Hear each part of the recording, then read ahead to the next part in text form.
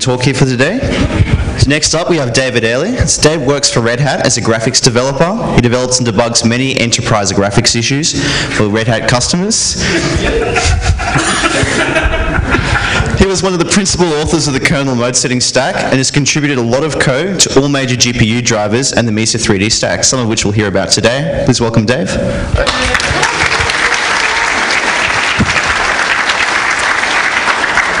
So my talk is basically teaching the X server new tricks. I surprisingly just realized there's no pictures of dogs in it, which would have been apt, but yeah, well. But yeah, it's basically what I've been working on for the last 2-3 years, probably on and off for Red Hat. It's sort of like features that we needed in the X server that just weren't happening because there wasn't anyone else working on it. So I started working on it a couple of years back, and this is sort of, I'll go through a bit of like the history. I'll go through then what we've sort of done that's coming out now, what you'll see in like Fedora 18, RHEL 7 type timeframes from Red Hat. And then what I'm going to say, what the future could be, I would say would be my plan for the future if I actually have time to do it. But it's currently sort of open on what I actually do. But before that, I'll just have a small bit of math to explain why I might not be understandable today. So that, plus those things, is this. So yeah, so I said I've been working in X Windows kernel graphics drivers stuff for 7 or 8 years now. I've been in Red Hat for 5.5 years. I sort of became the kernel graphics maintainer by accident and sort of laid on from there. So yeah, I'll just take you through sort of a brief history of. Oh, actually, before I do the history, I'll just bring you through some of the terms you may come across in my talk and go, what the hell is he talking about? Simple, quick run over. Pix maps are pretty much bitmaps, square things with pixels in them. GC is a graphics context. It's an X window thing. It sort of contains the information about doing a rendering operation. So it's like if a line has dipply bits or the foreground color of your text or the background color. Damage is a concept Keith sort of covered as well. It's where you're rendering something and something gets rendered over something, that's the damaged area. Windows in X Windows are the actual window, so they're sort of built on top of Pix maps. Pictures are a thing, pictures and render are sort of interrelated. Render is a rendering protocol that was added after the core protocol by Keith. It's like makes compositing sort of composited render work a lot better. And then a compositor is something like GNOME Shell or KWin, so stuff like that. But these are the terms I'm going to sort of use randomly, and hopefully you can follow along. They're not that too. But I'll start off with a brief history of time in the X server, or at least how it is with respect to setting up outputs and stuff. So way back when, back in the early dawn of time, this is how X worked. There was a single protocol screen, the little :0 you get to see when you are confused by something. A GPU driver was sitting inside the X server, and then you had a GPU, and then you had a screen. So if you, hopefully the colors came out, yep, color came out better up there than have done. So the way that little box on the that side, on this side is represented is the internals of the box are what GPU is actually rendering the screen, and the external frame of the box is what GPU is displaying that screen, or that piece of the screen. So back at the dawn of classic X, that's how it worked. There was one GPU, and the driver was responsible for rendering it, and the GPU would display it, and it was all very simple. But like everything, it didn't stay simple for long. So the next thing that sort of, probably was still there at the dawn of time was multiple protocol screens. So this was sort of like a thing that people would probably still use today, where not so much this, but you will have 2 GPUs. So, I've got 2 monitors, so I obviously need 2 graphics cards to drive them, and they're completely separate desktops, as in I'll be running you'll see there's a little gap between the 2 things. There's no window movement between them. There's nothing. They're just running as 2 completely separate entities. You've got your, I was going to say GNOME, but when you were running this, you were probably running FVWM or something useful. So yeah, it works. But it was like, you couldn't move windows between it. Bit of a drawback, and you had multiple graphics cards. So yeah, 1 per monitor, kind of not scaly. This is a thing called Zapod mode. We sort of put this name on it just to give it a name years after everyone used it. But this name existed in 1989. Did it Zapod mode? Yeah, we started. It started getting more resurgence lately. I think since we started using it as options. This is the case. You have a single GPU with multiple monitors connected, but you have two GPU copies of the GPU driver effectively. So you've got a protocol screen with a copy of the GPU driver for :00, and you have a protocol screen with the GPU driver for :01. And if you look at the picture again, you'll see the one GPU and that driver is doing this one, and GPU and that driver are doing that one, and they don't meet. There's no crossover. The guys, you can't move windows, you can't talk between them. So we go on another little while, and we come to the great wonder that is known as Xenorama. Yes. Xenorama was the pinnacle of everything. Basically, Xenorama realized, oh, people want to move windows between these two disparate heads. Now, how can I do that? Could I do it sensibly? No, that wouldn't be right. I'll go and just wrap the two things at the really highest level. So it introduces a whole new fake protocol screen level at the top. And then the internal things are just the same as they were in the previous one. And then the GPU rendering and displaying are just the same as they're in the previous one. The way it generally works with Xenorama is the protocol comes in and it gets sent to each screen separately. So everything gets rendered by each screen. Every window, there's two copies of every object. So every window, there's two copies of all of its information, one on each screen. There's two copies of all the pixmap information, one on each internal screen, so on. So every GC, everything, there's two copies of everything. There's also a very special relationship between the protocol screen 0 and the internal protocol screen 0. Trying to separate them, generally, it uses the object identifiers from the internal protocol screen for all of the things in the fake protocol screen. So you end up with this, you can't make that screen go away. So hotplug, not a hope, because it's nearly impossible to capture all the places you put all these IDs. But yeah, this was handy because it would let you at least move windows between your two GPUs. You can do this with a single GPU, but it was kind of silly. There are people who... Yeah, we did do this with a single GPU for a while, but then, thankfully, in more recent times, we got Randor 1.2, which was the protocol to do, sameness. So you had a protocol screen, a GPU driver, a GPU, but you had two monitors connected, all being rendered by the one driver, and the GPU was displaying both of them. Hey, it was like sanity. But the problem with this sanity was people started making hardware that didn't quite fit into this. So what came along to change this? What's made my life annoyingly hell? Well, one of the first things that came up a few years ago was, I have one in a bag, but yeah, I'm sure you'll have seen them around if I can find it. No, probably don't have one in my bag. But yeah, you basically have USB dongles. You've seen a little things that come from DisplayLink. There's also some from another company called SMSC, but yeah, they're basically a little USB to HDMI dongle or USB, VGA, DVI, pretty much do everything. These things were starting to become more and more common, and you started seeing them a lot in docking stations from major laptop vendors, sadly. So they had USB docking stations with a video thing on the dock. You also got to see a lot of multi-seat pluggable little boxes. So they'd have a keyboard, two USB ports, an Ethernet port, a sound port, and a video port on a little box. And you could multi-seat by just plugging that into your back of your machine, and you should get a whole new multi-seat. So these things were sort of coming out of the woodwork. I'm going to say they're new technologies for Linux. For Windows, these were sort of, oh yeah, we have to support that. The other thing that's come along a lot is multiple GPU laptops. So hands up if anyone's got a laptop with like Optimus or Crappiness or whatever ATI call it. So yeah, the problem there being multiple GPU laptops come in every imaginable way you could think to mess up having two GPUs. So you'll have cases where you'll have an Intel graphics integrated chip on your CPU, and that's connected to the panel. And then your NVIDIA GPU is connected to the DisplayPort connector. And maybe it's connected to the other DisplayPort connector, and sometimes it's connected to the VGA connector, sometimes it's not connected to anything. It's like, they literally went, how much can we mess this up? I have one laptop where they have connected the DDC lines, for the monitor detection, to both chips, but not the data lines. So the Intel card will say, there's a monitor there, but can't actually drive it.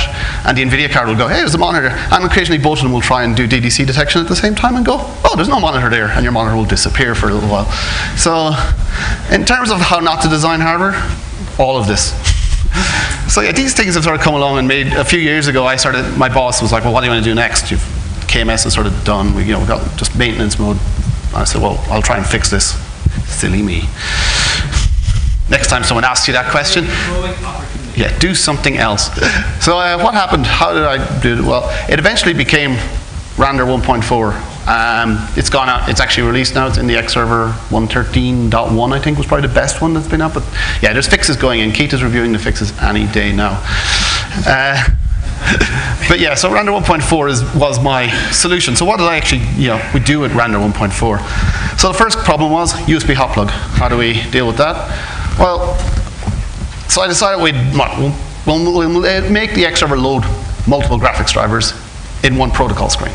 So instead of doing this whole fake protocol screen with multiple internal protocol screens, we decided, okay, I'll just make it load the graphics driver as a slave of the main graphics driver.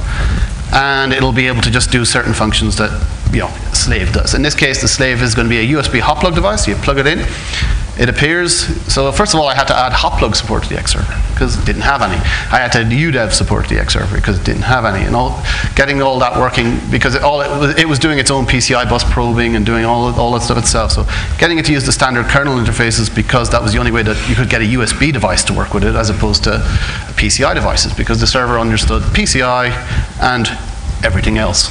So it was like I needed a new thing that could do PCI and everything else at the same time. So yeah, essentially what happens in this case is you plug it in. The GPU driver, the renderer, so the Intel guy is doing the renderer. So the main GPU in your laptop is doing the rendering of the whole screen. It's only displaying one piece of it, but it's rendering the rest as well. So it's doing a very wide frame buffer and rendering it all.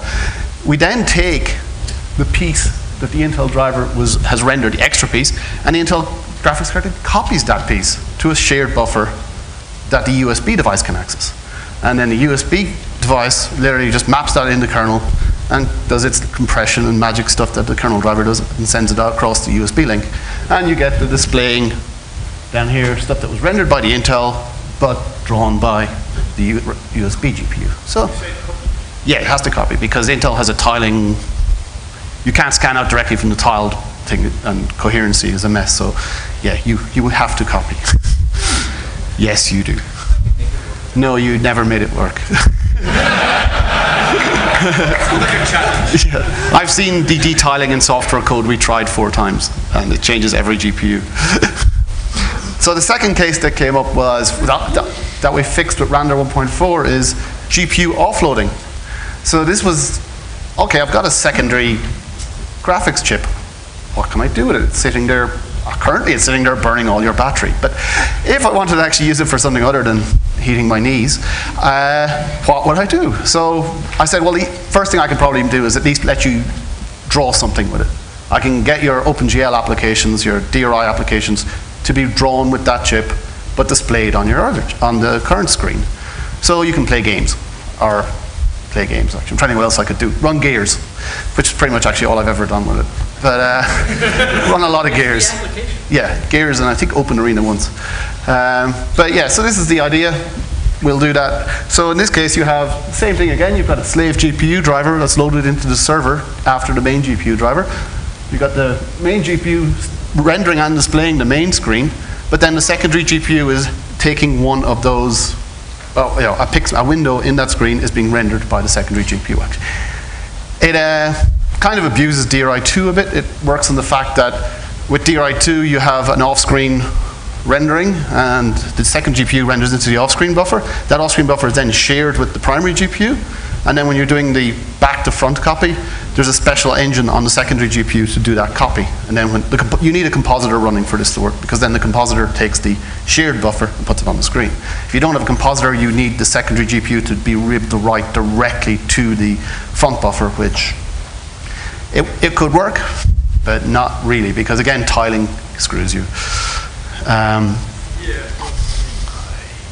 you put the PCI Express, and it's not clear whether even chipset that you do. Yeah, writing from PCI Express. So yeah, it's a messy thing, but yeah, the way most of the Optimus GPUs and AMD GPUs have a special engine that's specifically designed to move stuff while the 3D engine is rendering other stuff. So it's asynchronously done. We're starting to take advantage of that now. We know how they work on the NVIDIA chips and the AMD chips, so we're hopefully going to start getting that out. The other area that's sort of missing and I've sort of glossed over is how you deal with synchronization between GPUs. Currently it's like GPU, CPU, GPU, you know, so the synchronization is always done by the CPU having to block and wait or stopping other things from happening. There is work being done by one of the guys in Canonical that's to do proper synchronization, inter-GPU synchronization, and he also is trying to expand it to like video for Linux devices and webcams, things like that. So there is work ongoing on this. The problem with it is it's not just a DRM problem. It's not just my piece of the kernel. He's got a lot of code that's wants to go into driver space. He's got a bunch of mutex changes that he wants to get, and trying to get someone to review mutex changes is like, hey, trying to find, it's easier just to push them and then get flamed. We have someone looking, but yeah, it makes a lot of sense, Linus. It does, but it's like, yeah, the only way to make this work is this crazy reservation system. Otherwise, deadlock time. So it's a whole talk on its own, and because I'm not actually the one doing the design work on it, I decided I wouldn't take the guys. So one other feature that I've added, let's just say, regrettably added. I didn't really want to do this, but time was not on my side, so I decided, well, I better do something that at least lets things work. So a lot of those crappy 2 GPU laptops, oh, I've got a DVI, or my DisplayPort's only connected to the NVIDIA chip, and I've only got the Intel chip on my LVDS panel. Oh, I go to a conference and I plug in a conference with more modern equipment. I plug in a DVI connector, a HDMI connector, or I get TV, and I can't see anything. Nothing comes up on screen. How does everyone else solve this? So what Windows does when it detects you plugged in something externally, it swaps over the graphics cards. It literally stops rendering on one graphics card and starts rendering everything on the other graphics card. And if the Intel's in and connected to the LVDS, it reverses things and sends the data from the second graphics card to the one that's connected to the panel to draw the panel. So it sort of swaps everything around.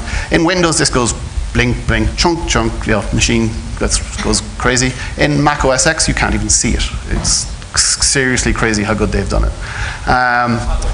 Yeah, no, well, they have hardware help. The hardware help is only the last bit.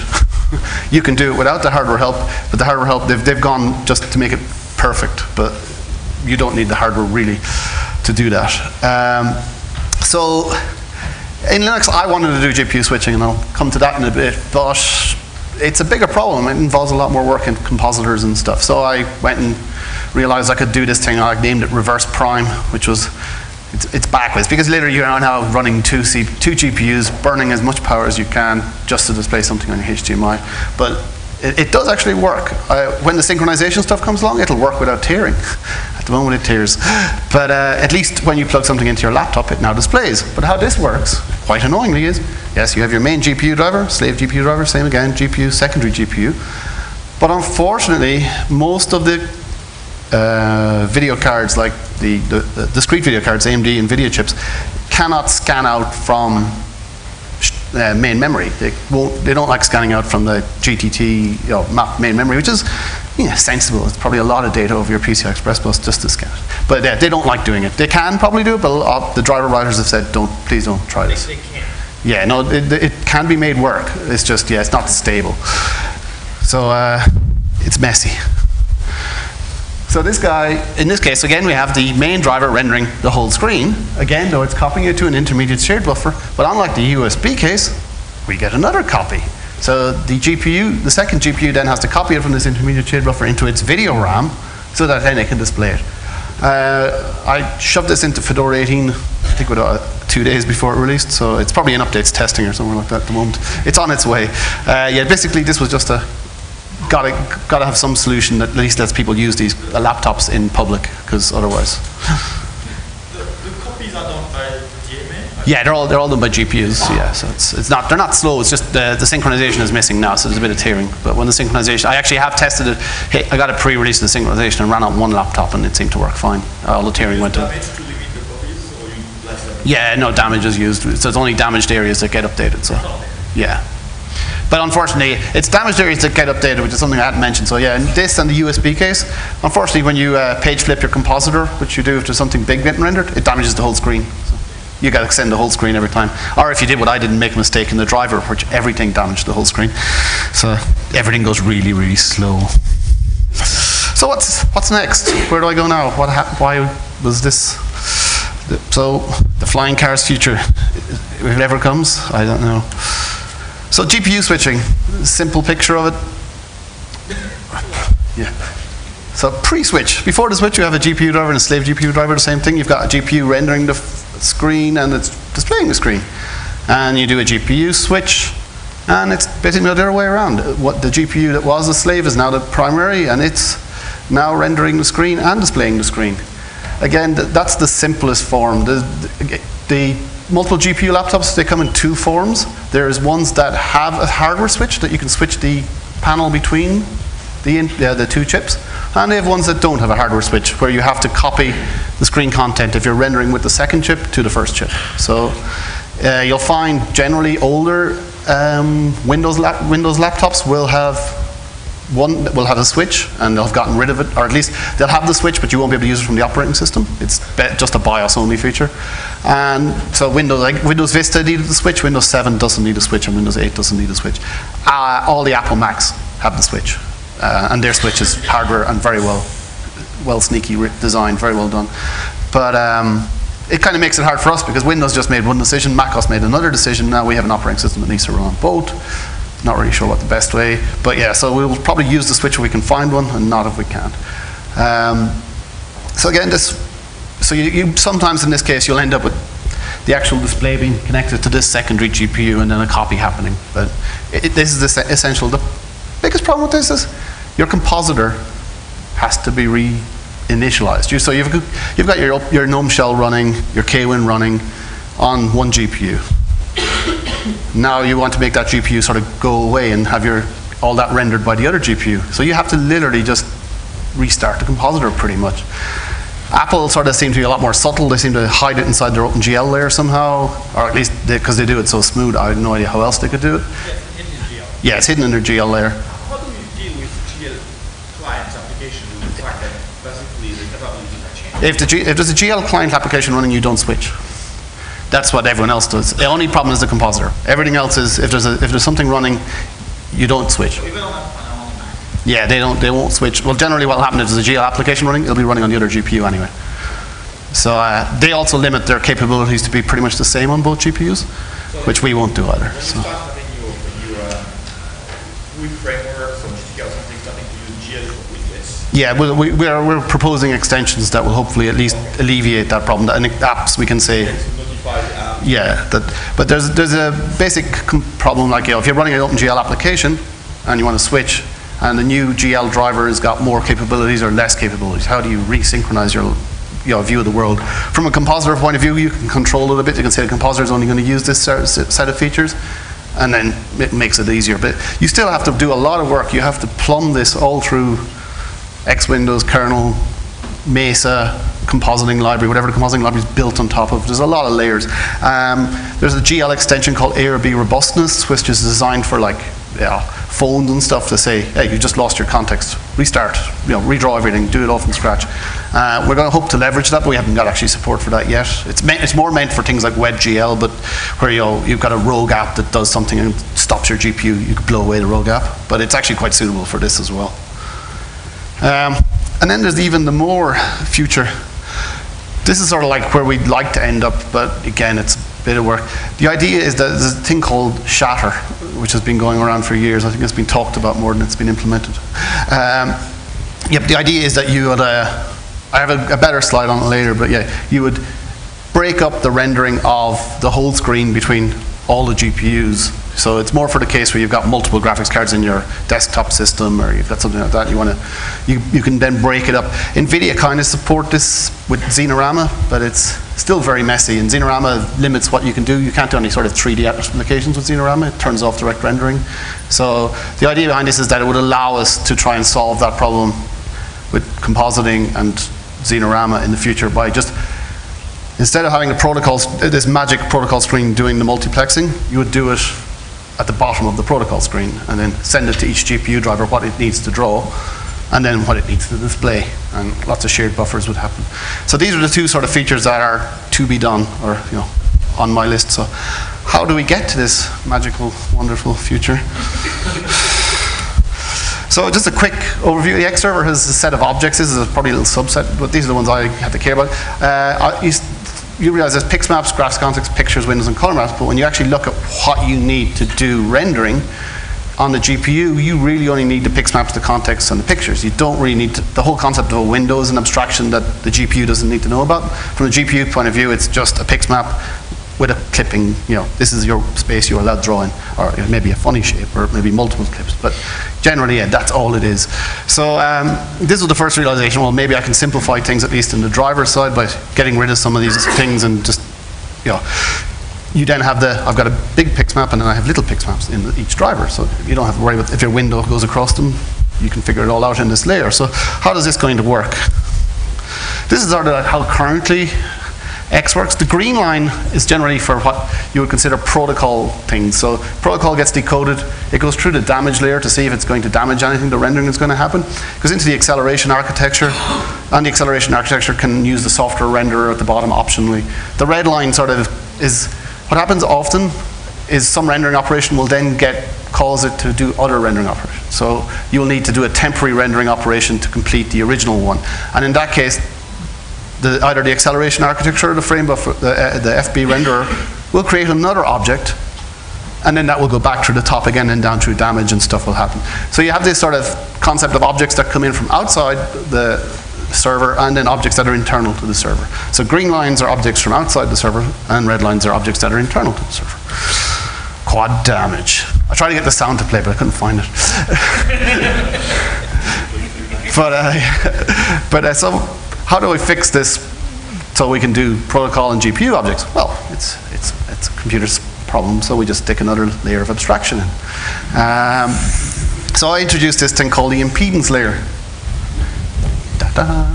And basically the impedance layer's job in this case is to try and separate those worlds. And you'll notice quad damage isn't really, there's two damages. The problem is you still have to track damage for protocol objects, and you need to track that above the impedance layer because there's certain protocol things that happen that need to track damage. But you also need to track damage for the internal GPU objects. So you need to then have damage in two places, it actually works, but it's kind of a bit overhead I didn't like. But this is currently the way it's sort of looking. But the big question is, what the hell is in this impedance layer? Who knows? So impedance layer. I came up with two answers for this. I'm going to go with the one I came up with first. So approach one was, well, we have two worlds. We've got protocol object world, GPU object world. The only place they ever meet is in the middle in the impedance layer. There's no sneakiness. There's a nice picture of it. So green lines and red lines are only internal in the GPU objects. Those green lines should probably be red lines. I screwed up. Bad picture. Now I realize. But, or did I reverse it? Yeah. Problem with this is the impedance layer is very complex. You have to take protocol objects and take a rendering operation. So if you've got a rendering operation that's on a window in the middle of a big pix map that's this size, you need to translate the rendering to the right place. You need to change the values you've received from the protocol. Xenorama does this. The FB layer sort of does it at the end. Okay, why don't you just put an offset of the graphics in the graphics context on the other side? Offset. Yeah, it's not enough. It's not just that problem. That's just a simple explanation of one of the problems you come across. There's a lot of them. You want to look at Xenorama and then go, ooh, it's messy. And the other problem, you have to generate a lot of clips as well. You have to change the composite clip. And there's a lot of crappy stuff. So the other problem you have is, where was I? So yeah, you need to convert these objects. It's quite messy. There was a layer called a composite wrapper that used to be in the server because we didn't want to put composite things into rendering into the XAA layer. It's sort of like that and the Xenorama layer merged, messed around with. It got very messy. And the problem we have with the server at the moment is not a huge amount of development bandwidth community. In fact, Keith is the only person I think that could probably review this, and maybe Eric. It's like, it was messy, and it was like 2,000 lines of code messy. So I've pretty much wrote this a couple of times now and sort of gotten, that works, but how the hell is anyone ever going to figure out, validate it or merge it? We also don't really have a great rendering test suite, so I probably will have to make a divergence to actually writing a rendering test suite so I can actually test. Which would be a good idea. Yes, would be a good idea anyway, but yeah, I need to make that's a long diversion. I'm not sure. The other option was, well, we could just sort of make the impedance layer a bit more permeable. Let's stuff through it. So the GPU layers could actually parse either protocol objects or GPU objects, and it would deal with it down at the bottom. So when you finally actually had to draw to it, the logic that's already there would just work, and it actually does just work. So hence this picture. I got these pictures running around. Yeah, I got the pictures backwards. I did, yes. Moved the slides wrong. Sorry. So, I'm not sure how to go back. So this picture is actually so in this case, you let the protocol objects go into the layers. You don't have a magic translation layer that does crazy stuff. You just literally do an impedance layer that passes stuff from here to here. Runs into a small problem. The current way to get your the screen object, which is what it's either your protocol screen or your GPU driver information. The current way to get that is by dereferencing the pix map or the window, generally. But when your pix map or window is no longer guaranteed to be from you, that doesn't work anymore because you dereference. The GPU wants the GPU screen. It doesn't want the protocol screen. So you dereference this object, and it's like, oh crap, wrong screen. What do? Fall over. So the problem is everywhere in the server, and all the drivers do it that way. Everyone uses this pointer. The two paths we have for rendering, the GC path and the core rendering path and the render path. The GC path has a screen that you can use for this. There's actually another screen that you can abuse. The picture structure doesn't have one, but you can add one there, and there's a few other APIs you need to change to do this. It's a lot more reviewable.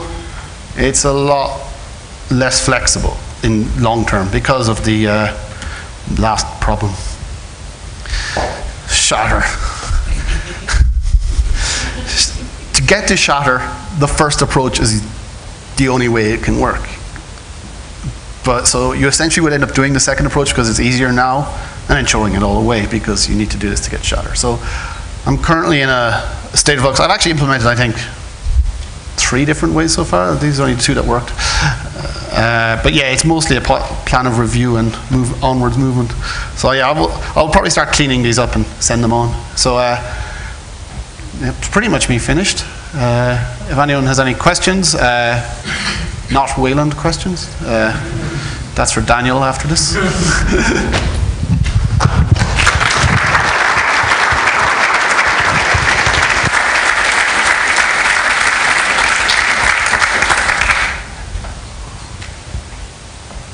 Who's first?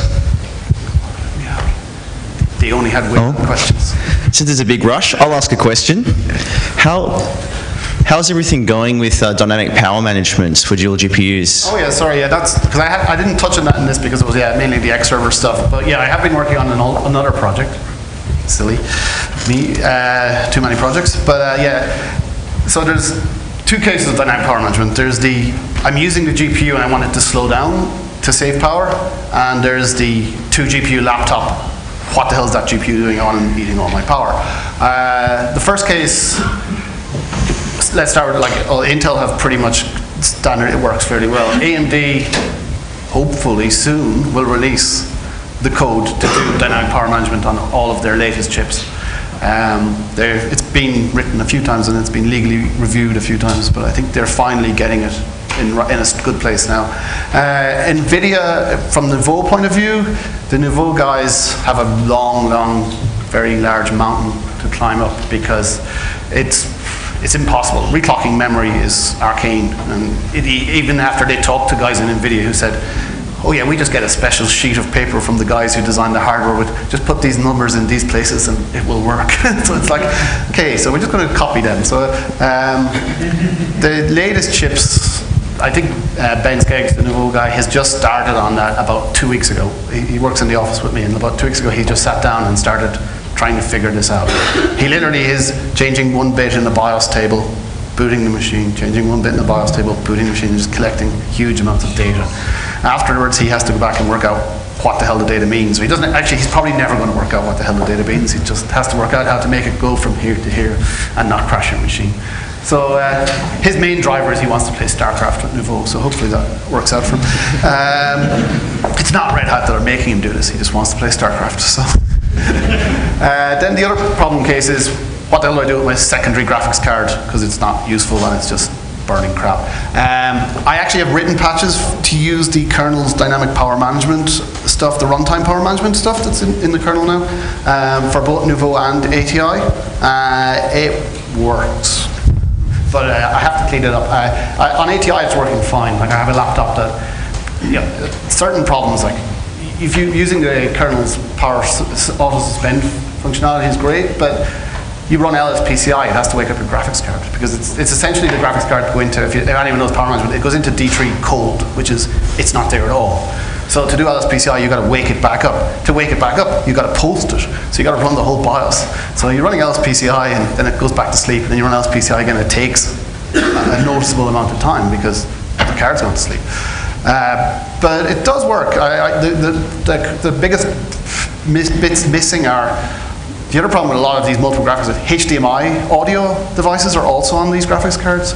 And they're handled by a completely different part of the kernel. And I need to figure out how to get the power management domains to deal with that. And currently with one machine I have, I can't suspend and resume normally when I have this enabled. I don't know why, I haven't had time. It's one of these machines that's just undebuggable. Every time you try to plug in a debug cable, it craps out. So it's like on my list to figure out how to debug that. So I'm hoping to get those in the kernel. I hope to get them in for 3.7, but at the rate we're going, it'll probably be 3.9, 3.10, whatever we call the number after 3.9.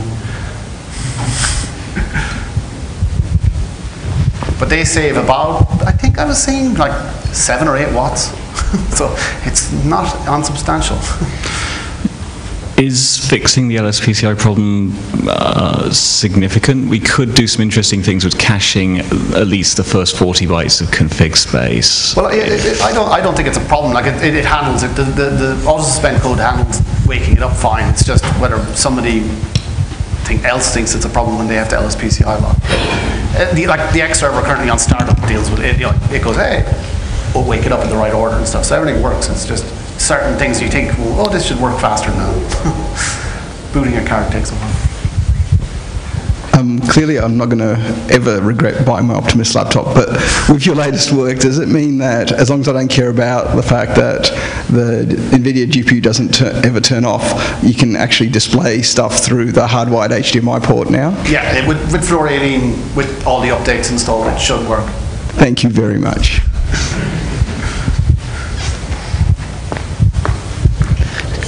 So we have time for a couple more questions if there are any. Well, in that case, let's thank Dave again once more.